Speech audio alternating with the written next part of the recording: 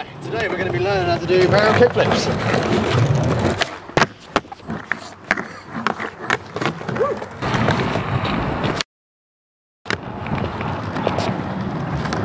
Okay, for the varial kickflip, you want to have your feet. How I do it is I do tray flip, varial flip, kickflip. So you have your foot here on the tail. Your other one, just keep it in a kickflip position like all the others.